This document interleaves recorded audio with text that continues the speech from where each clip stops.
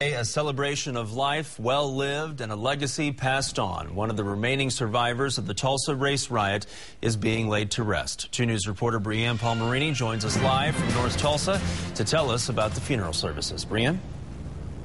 Well, Eldoris McCondichie was 99 years old when she turned on September 10th, and she died just 2 days later. Her funeral services are getting started right here now at the First Baptist Church in North Tulsa. Now, McCondichie was only 9 years old during the Tulsa Race Riot of 1921. She was shaken out of her bed by her mother and escaped by running as far as Mohawk Park.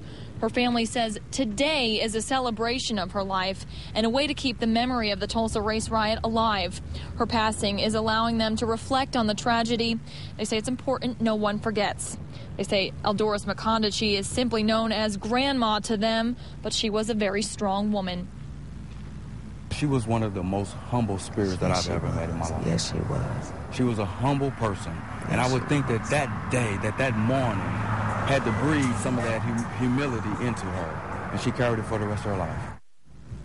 Now, more than 30 city blocks and more than 1,000 homes were destroyed in a fire during the Tulsa Race Riots, and unofficial sources say as many as 300 people died during the Tulsa Race Riots.